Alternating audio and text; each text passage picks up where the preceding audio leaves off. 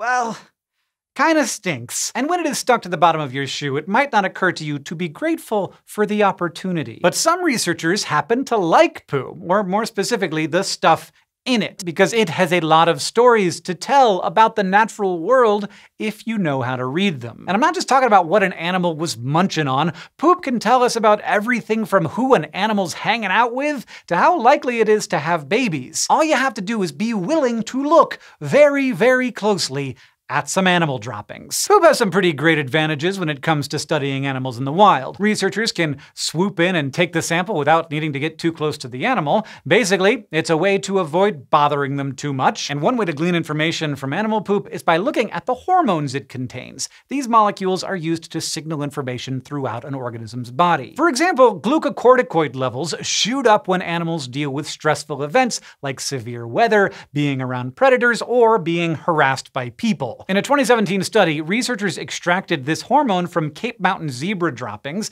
and that let them see how stressed out the animals were at different times of the year and under different social and environmental conditions. For example, in the spring before the summer rains, the zebra's glucocorticoid levels were high, and they were even higher for zebra living in areas with lower quality grass. The zebra were chronically stressed out from their poor diets. The same study also looked at the levels of the hormone testosterone in male zebra poop. In areas with more non-breeding males than females, the male zebra in herds had higher testosterone levels. Herds have one stallion who breeds with the mares in the herd, and all the other stallions form their own bachelor groups. So the researchers think the higher testosterone levels may be related to more inter-male competition. And that actually is not a great thing. See, the scientists noticed that when testosterone levels were higher, the female's ability to produce offspring was lower, although they don't know why that's the case yet. Overall, poop hormones came in useful for understanding why a population of animals might be struggling, and that gives conservationists some tools to help them. But poop research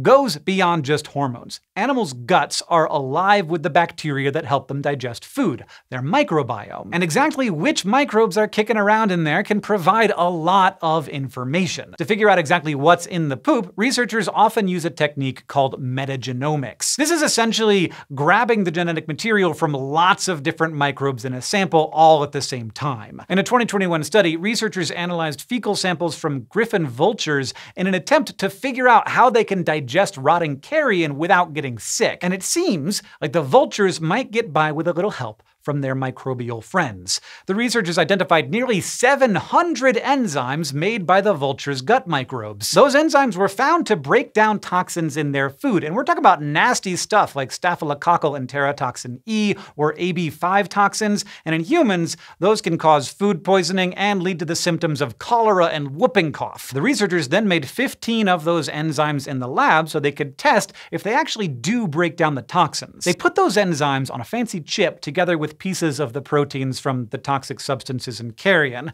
and then they monitored the results as the enzymes broke them down. This approach of looking at all the bacteria together helped them paint a bigger picture than chasing down species of bacteria one by one. Poop can even tell us about the social structure of the animals that pooped it. In a 2015 study, researchers were able to sort 48 baboons into 2 different troops living in different parts of the savannah, and they did so by looking at the type and number of bacteria in each individual's poop. But this was not a function of what they were eating. Instead, it depended on which baboon was grooming whom. See, baboons who spent more time grooming each other had more similar gut bacteria. The researchers suggest that might be because the animals are transferring bacteria from the groomee to their mouths when they go and lick their hands in between grooming bouts. This is a little bit gross, but in fairness, baboons don't have sinks. It does, however, mean that the closer the individuals are to one another, the more often they interact with each other, and the more often they swap stomach residents, leaving a trail for the researchers to untangle. This kind of research is so widespread that one group of scientists have created a poop database to reference. The database contains the genomes of more than 1,200 bacteria found in the poop of more than 180 different species from all over the world. The scientists who developed the database